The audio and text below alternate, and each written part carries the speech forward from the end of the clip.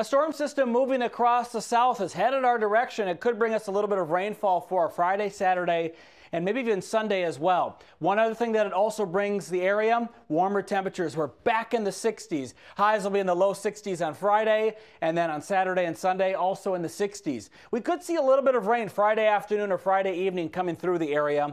I'm not seeing any thunderstorms with it, but a couple of showers are a possibility.